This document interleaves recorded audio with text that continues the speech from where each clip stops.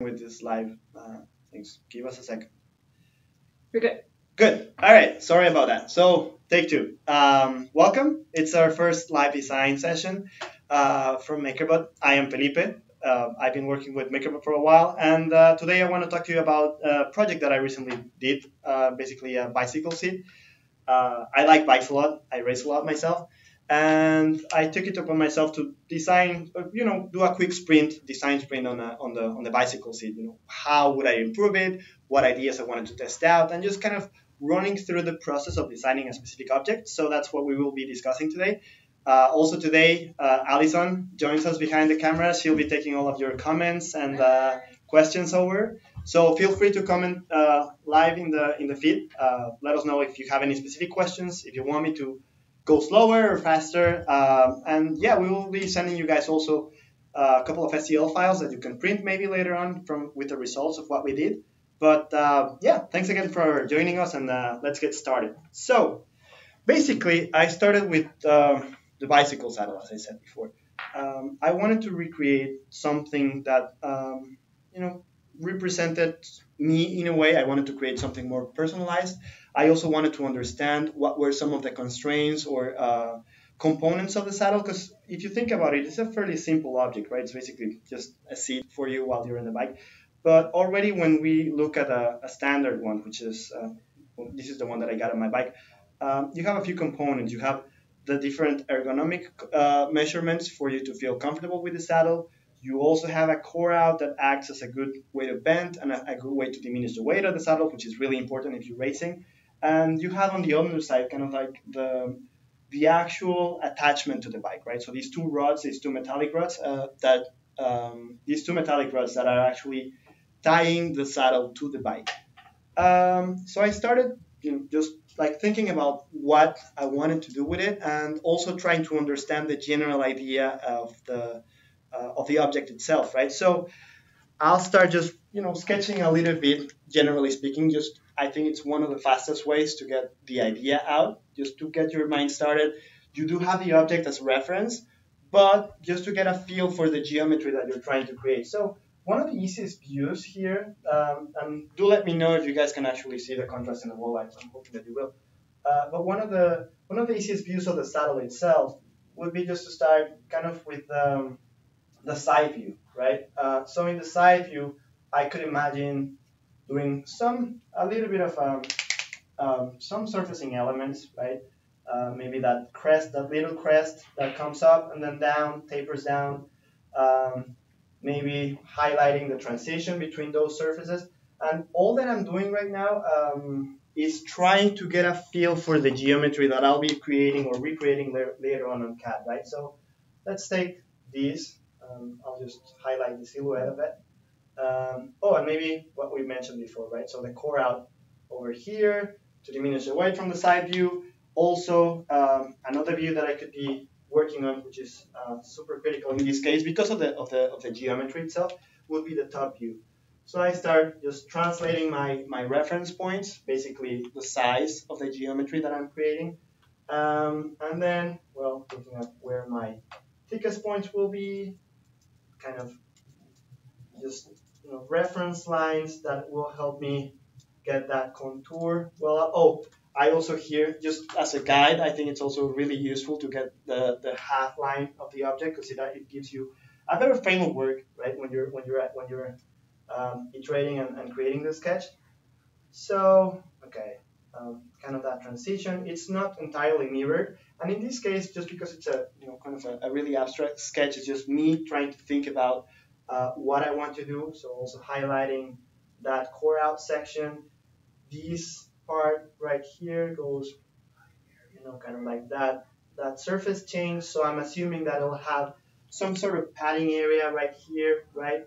At some point, I could also be taking just one of the components and think, well, what about if I looked at the bike seat from the back or from behind? What about just adding? So this is kind of a general view of the rear of the saddle, right? So if I show you guys that section, it's like those curves. So just the back section of the curve, maybe, as we all know, or if you guys ride bikes, kind of adding the light on the saddle itself. That'd be an interesting concept. So already I am trying to figure out kind of the ideas that I will want to pursue, right? So maybe making it a little bit thicker or bumpier for me to feel more comfortable. Maybe adding an additional element like the light, so that I can, not have to wear a secondary light when I'm doing that. And then once I get an understanding for the shape itself, this is going to be, I would say, fairly abstract, right? This is going to be flat naturally because it's a sketch.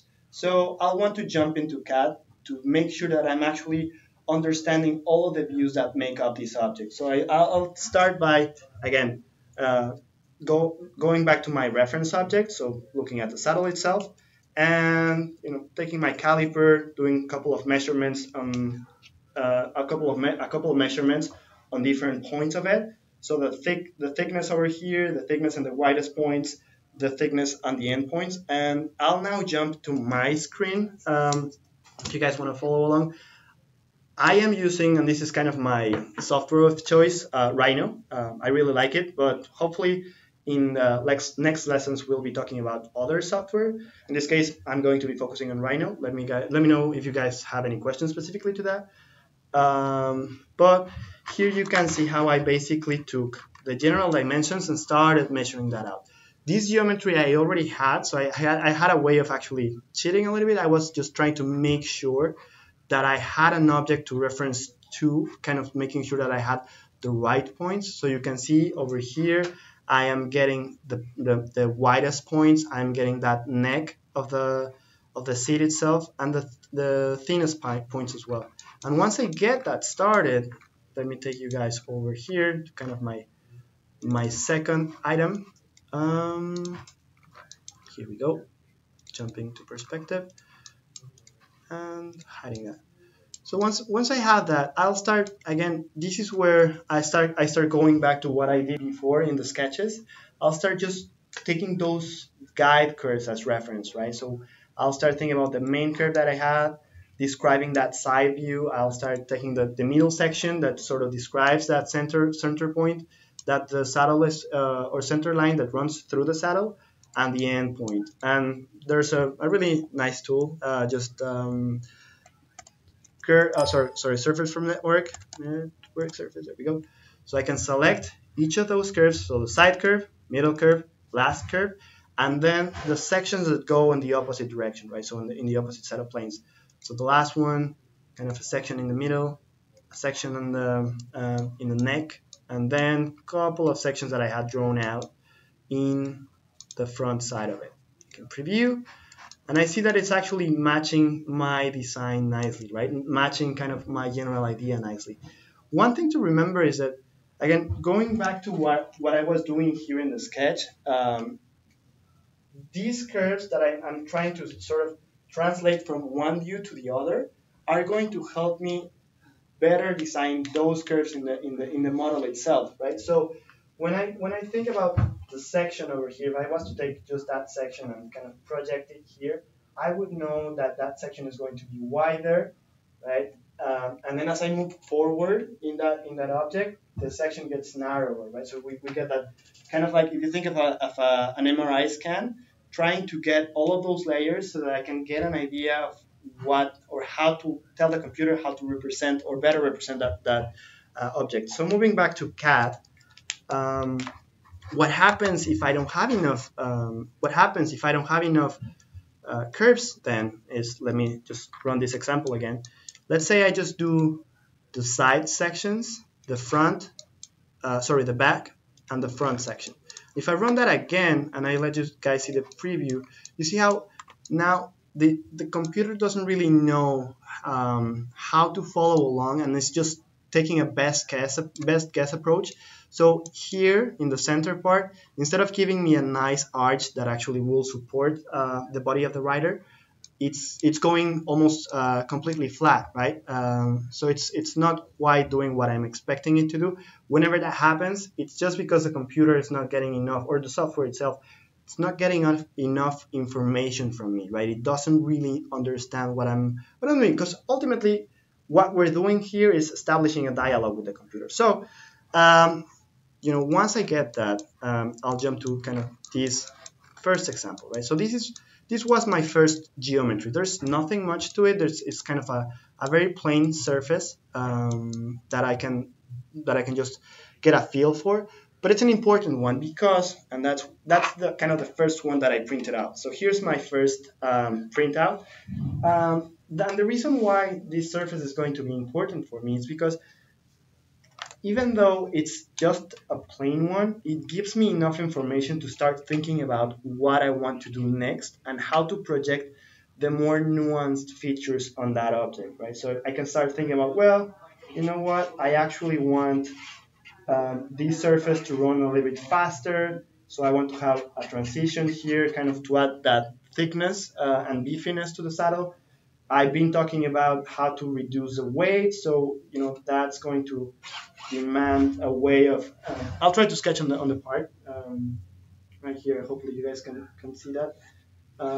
So kind of that same leaves that I get on the seat itself for the core out, and I'll start sketching into the 3D part, which is I personally find it great because unlike trying to sketch in the sketchbook in the drawing board, the difference here is that I'm already projecting features into a 3D object, which is going to be really helpful when I try to jump back into CAD and again re-explain my process in a way to the computer. I don't know if that makes any sense, but and the other thing to note is that I feel like having access to a quick sketch version of the print, um, it's going to also allow me to be not wary and not worried about, as I just did, right, sketching on the part itself. I want these parts that I print out to not be precious. So I want to be able to just be able to, I have an idea, I print it, and then I'm able to sketch on top of it. I'm able to kind of trash it around and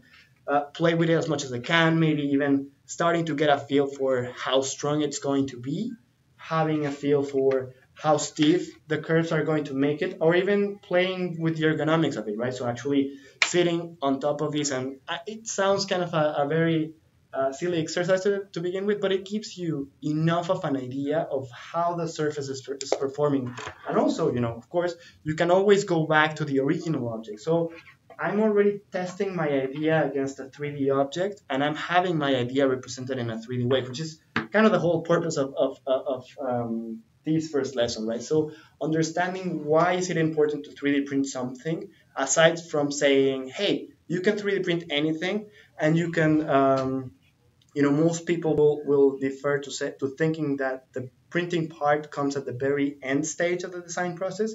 But I think that it's important to be able to do it throughout and in a very kind of cheap, inexpensive way, because this this part itself, although I know it's not going to be the end result, it's going to help me think about what I'm trying to do. So I'll jump back again into CAD, and you'll start seeing here how, from that simple surface, I started thickening it out. I won't get into too much detail into that because it's going to take us a while. I don't want to bore you guys a lot, but you can start thinking how, or seeing how I started just, expanding those two surfaces. If I explode this into its components, right, I can show you guys how I was kind of just taking that surface, offsetting it, and then connecting it by these new surfaces that I generated, kind of giving me that nice fillet that made it less aggressive. So in this case, maybe instead of a chamfer, instead of a chamfer, I could have made a fillet so that it was a little bit smoother on the rider. But again, it's part of the design process. So going back to here, and here's another thing that I wanted to show you guys.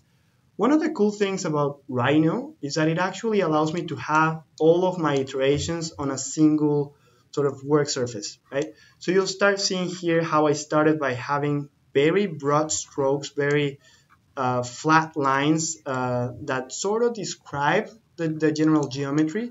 And as I started moving forward, so you guys saw how we added those dimensions, then started surfacing, simple surfacing, isolating some of those surfaces so that I can better understand how those surfaces behave, what are the curves that are describing that surface. And then, the next step over here is actually to start playing a little bit more with the features of the object, right? So I'll want to start, and I'll jump to perspective because I think it's going to give us a little bit more, a better view. So I started just looking at, okay, how do I provide the first main feature of the object? We talked about having coring out coring out the saddle itself. But what about just adding a little bit of a notch here in the back where I know that my backbone is not necessarily going to be hitting the saddle, so I could be eating out some material to make it lighter. What happens if I have, instead of this continuous surface running through the whole object, I have a little bit of a change in surface, right? So I saw that also happening in the original object, right? You guys see how it sort of goes into this carved out area that will give me some ventilation. Hopefully, it can get really hot when you're writing. But again, so I am adding those features slowly here and testing on trying them out. And each time that I get a new rep, it's really important for me to be able to kind of stop and say, okay, what about checking one of these? So what about taking this guy right here? I just call it kind of the horns version because of it looks kind of weird like that.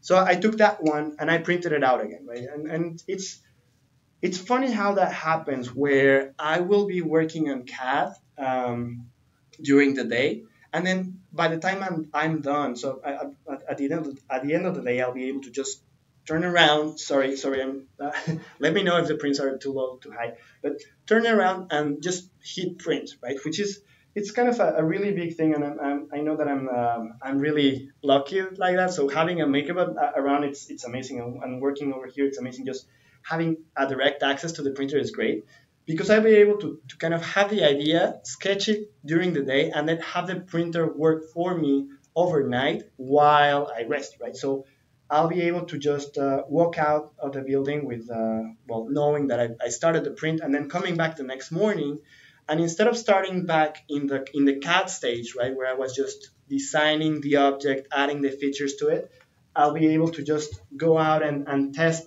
the actual object, so the actual part, and have it in my hands and say, well, you know what, actually, this part again, and another thing that I started playing with is you can see how I started adding those the rods that in the case of the saddle itself were metal, but I started playing with just putting them on the printed part.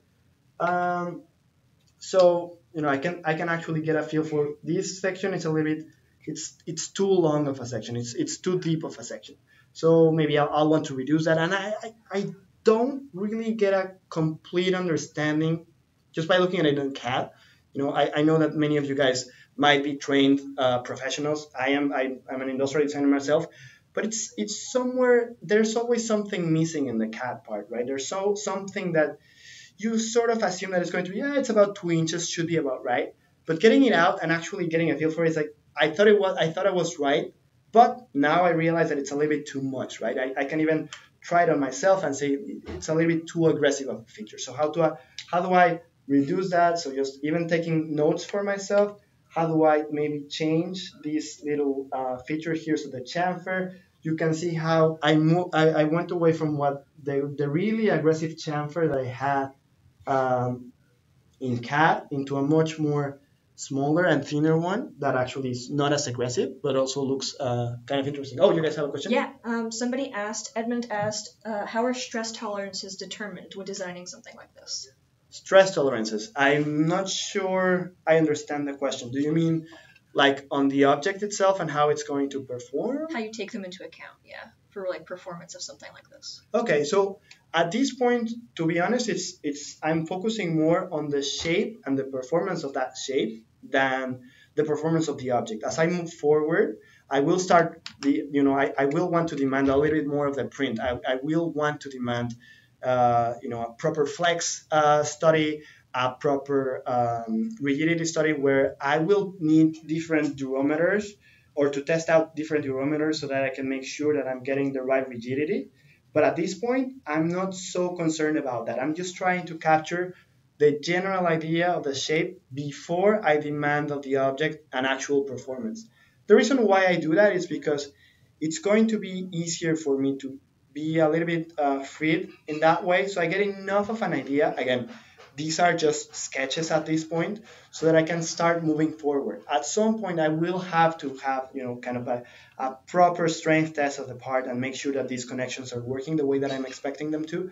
But for now, I'm just focusing on iterating on the general idea, right? So if I am coring out the surface, if I am making it too aggressive, so mainly some of them are aesthetic components, but some others are also performance ones that I can test right away, like the coring out and the weight of it, of the part. I don't know.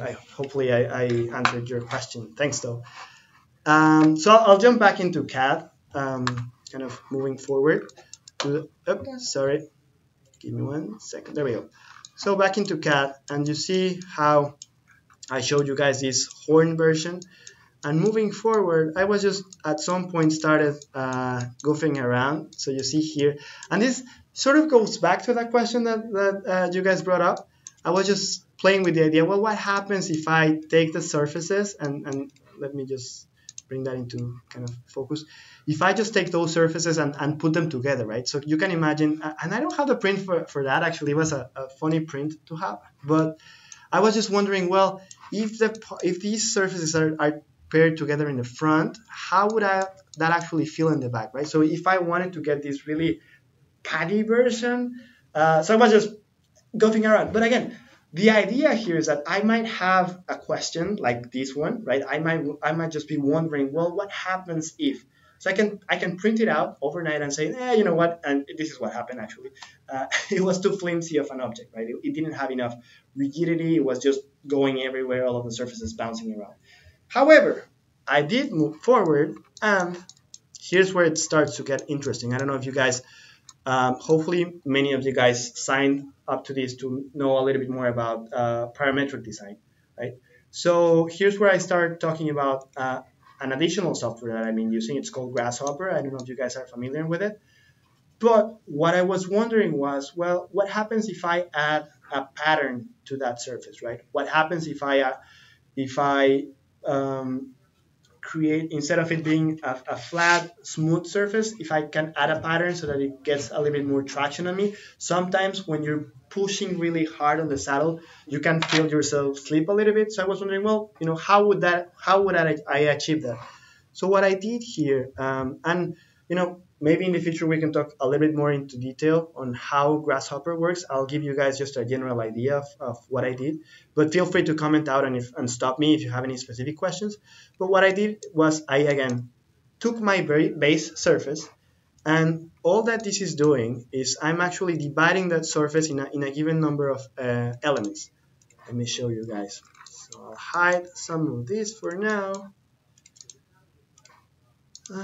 Remove that preview. Okay, so, and hide that one as well. So what I'm doing right now is I'm taking that surface, and you see these sliders here.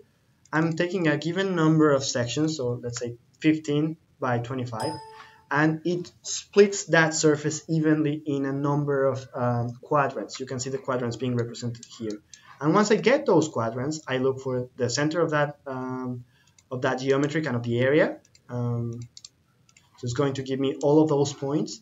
And in each of those points, I'll be projecting, let me hide this again. So I'll be projecting little circles. So let's say I just want to add these dimples throughout the surface so that I can get that creepiness in the object, right? And the other interesting thing that's happening here is you can see how the circles fade in the diameter as I reach the outer edges of the object. You can see how right here they are super small, and in the center they are thicker. The logic behind that was simply saying, well, I think that I won't need an even distribution of that creepiness. I just wanted to kind of give me certain very specific areas that I'm going to be tracking onto the saddle. So I took that, and then, from those circles, I simply went ahead and, there we go, and extruded them, right? So here are the resulting circles. I pre-baked them for you. It's funny, the command in Grasshopper is called bake. So when you once you're done, you bake them into Rhino. I don't know. They have nice software and language.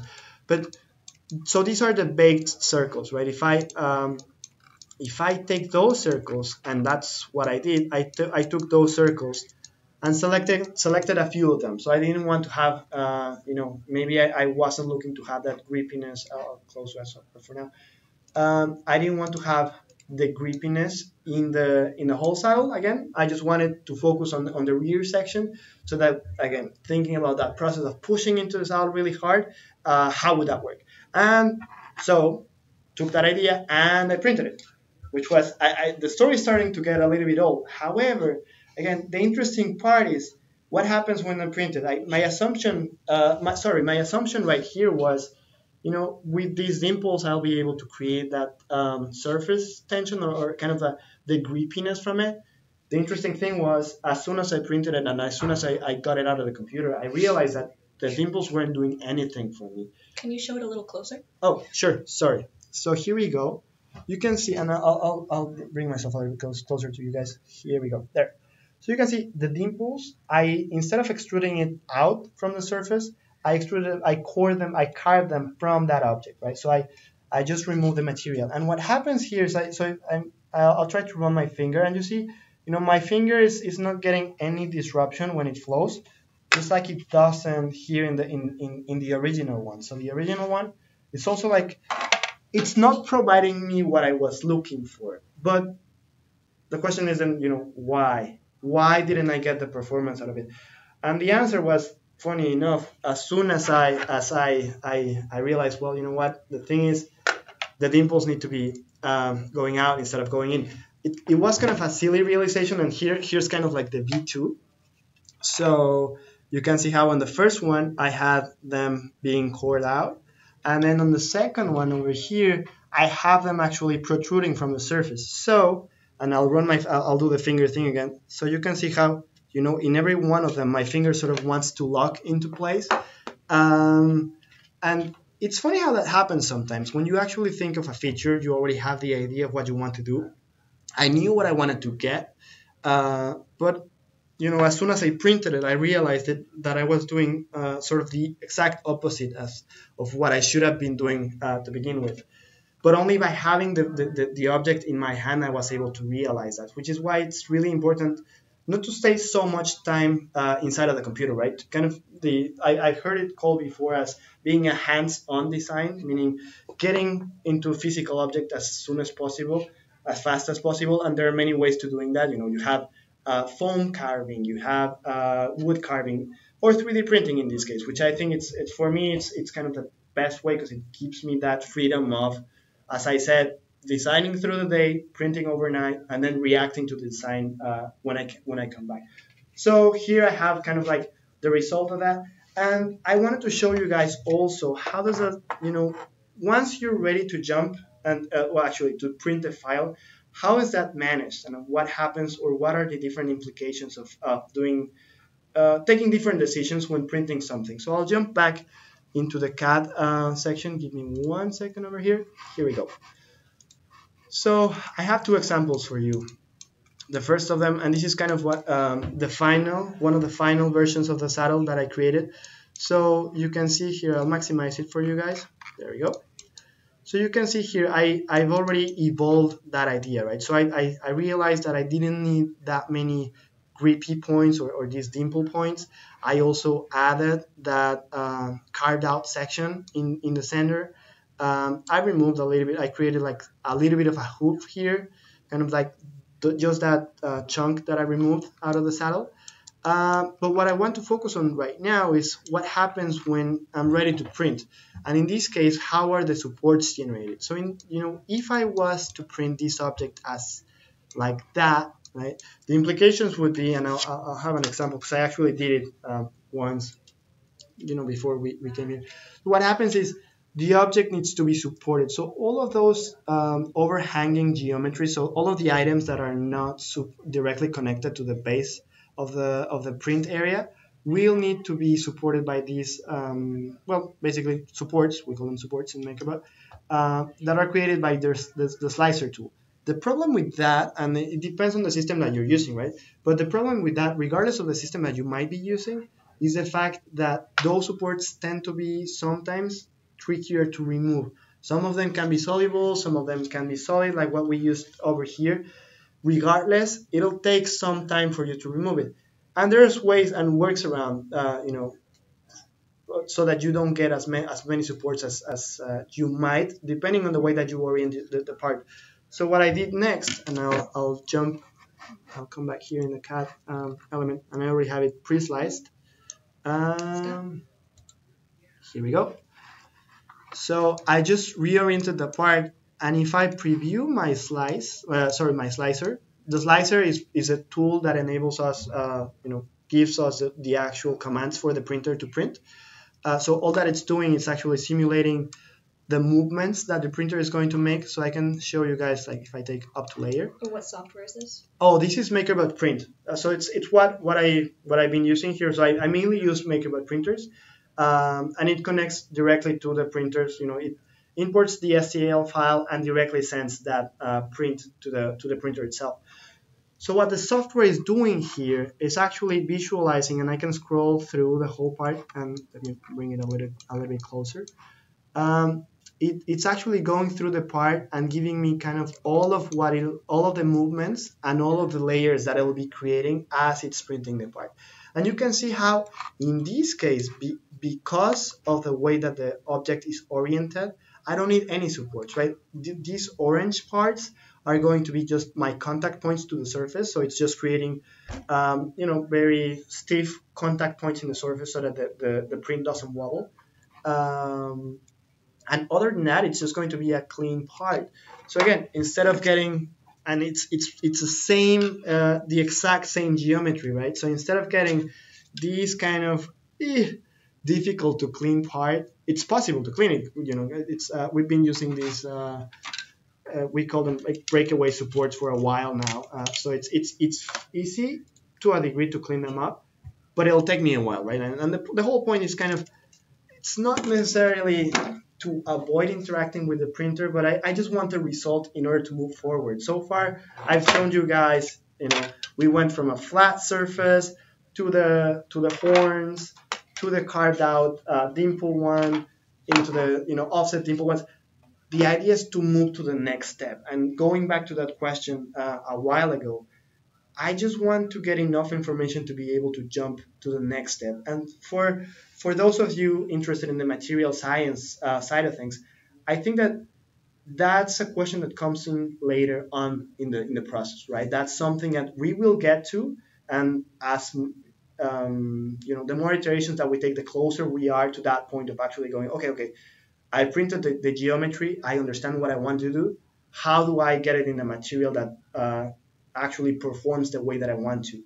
So going back to this unsupported version of the saddle, you guys can see how it was basically printed like that, right? So no support was needed. The surface finish is also super nice, because that's another thing that happens regardless of the type of supports that you use.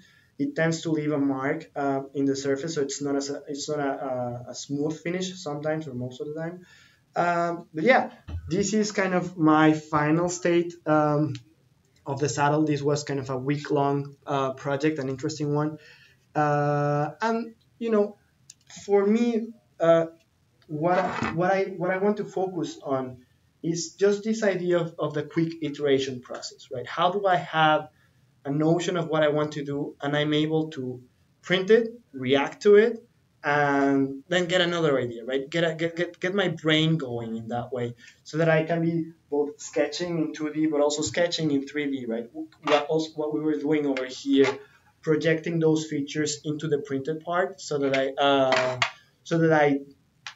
I get a better understanding of what I'm trying to do. Sorry. But yeah. Cool. We have some questions. What kind of filament are you using?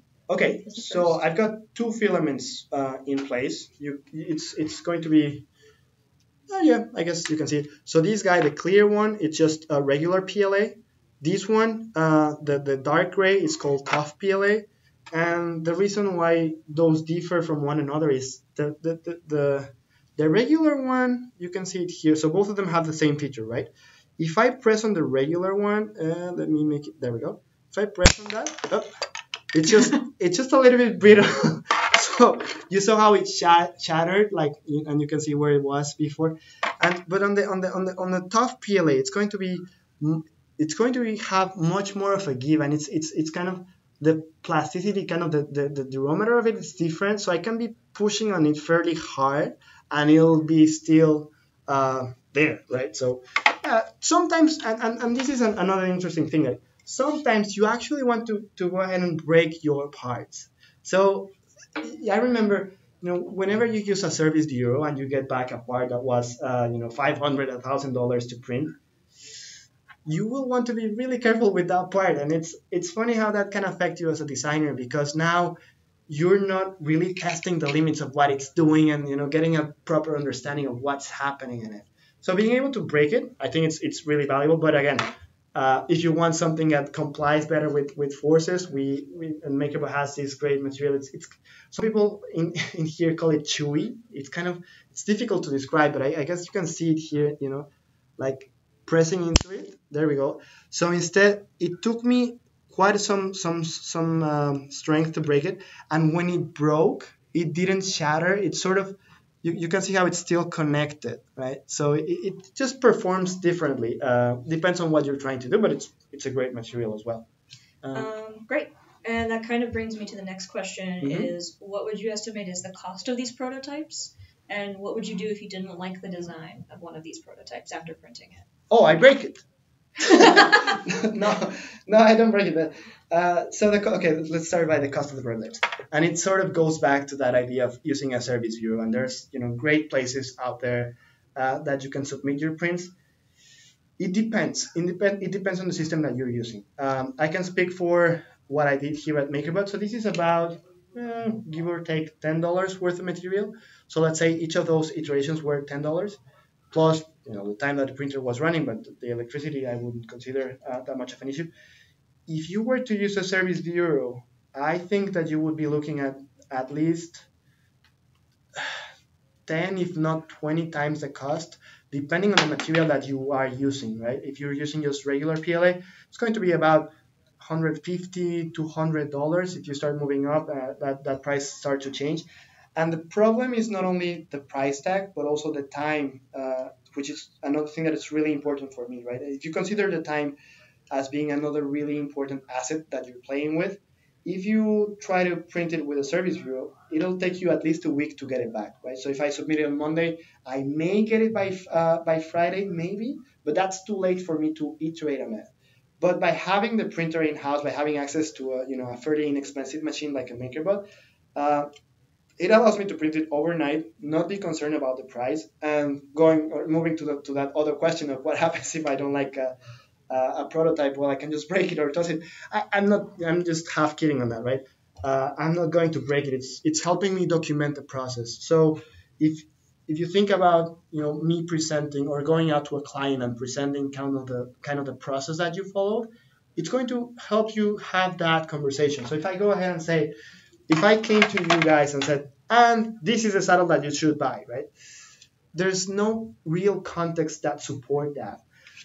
Whereas if I had, so I started with a simple surface, I moved ahead and did something a little bit more robust, and then the final result, which was an in-between state with a core out version, the story gets a little bit more beef. So I will want to keep all of those prototypes, all of those versions around, because they are actually not only helping me move forward, but also helping me explain the story to somebody else, so that I can really have a firm, I would say, solid statement when presenting my idea to somebody else. Cool. One of the other questions was, how long do you think one of these prints took, as an example? So the question is how long the prints took, right? Well, it was about 8 hours, depending on it ranged between 6 and 8 hours. So if you think about like the simplest shape of here, like kind of like that simple surface, this was about 6 hours, fairly fast print. This one, because of the every time that the printer has to move around and create those little geometries, it was actually printed that way. So that those features start adding up time to the machine. So this is about an 8 to 10 hours print, but it fits nicely with that cycle that I was describing before, right? Finishing my day, by sending a print and then coming the day after and picking it up from the machine, which is like it's like Christmas every morning in a way. But yeah, so that's the answer to that. Cool. Yeah, I think those are the main things. Some people wanted to know like what kind of settings you used in terms of print settings to Yeah, make sure that it came out nice and the way that you have them. correct. Um, So this is another. It's a question that we do here often on the settings. So the settings that we were using, and I would say that the default for MakerBot. I'll run you guys if I can jump back. Let's see. I'll jump back in the software for a second. But if I here we go, I can select my settings. We have three main settings here at MakerBot Print.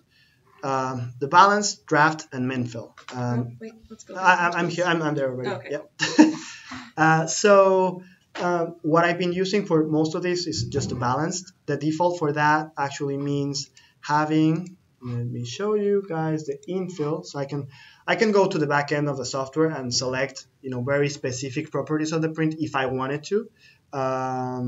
For the sake of this, I'll show you guys those. So I'll select the ones that I want to show. There we go. Normally speaking, I don't spend that much time tinkering with this because of the focus that I have.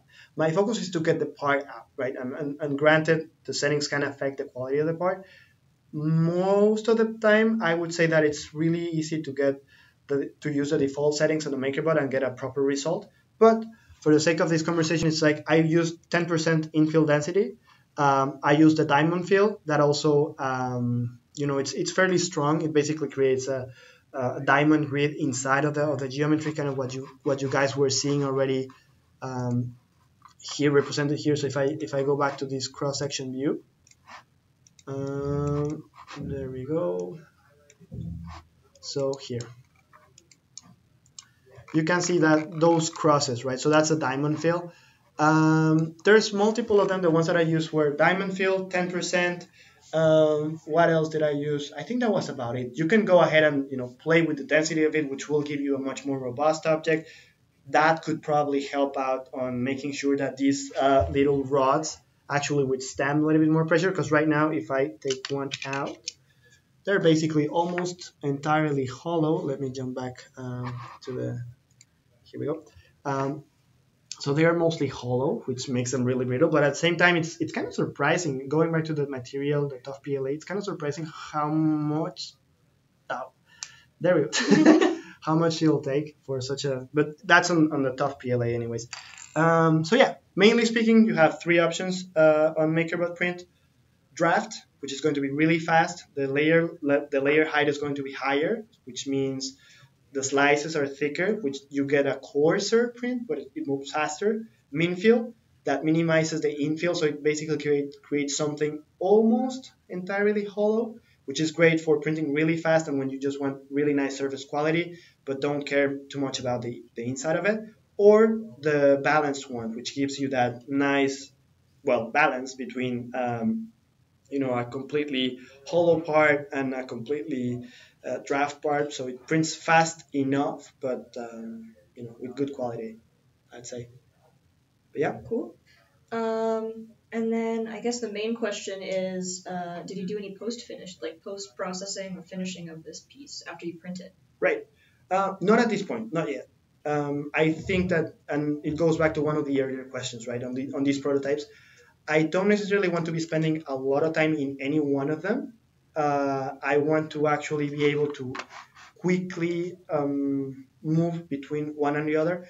By the time I'm ready to do a presentation, which this wasn't, this specific example was not the case for that, I will probably want to finish it. These ones I didn't, purposely so, because as I said, I just wanted to move forward with the geometry and with the general process.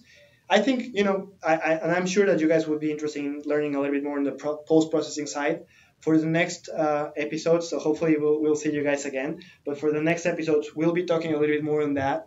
Casting has been a really interesting one.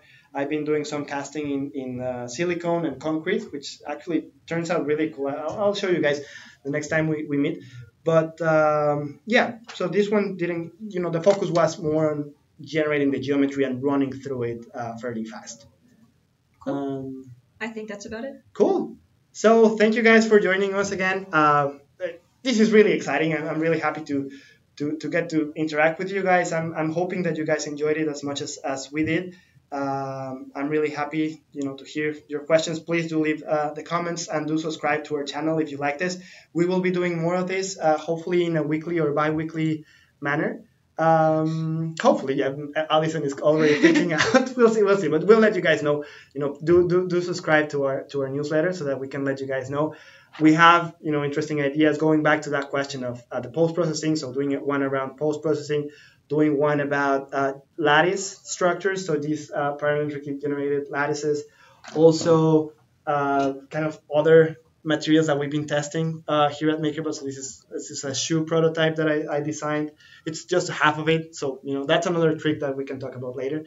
But it's printed in a flexible filament, so I can actually flex it. Anyways, so we have a lot of content prepared for you guys. If you guys care to join us, I'm really happy that you did today, and I'm looking forward to meeting you guys again. So thank you, and happy printing.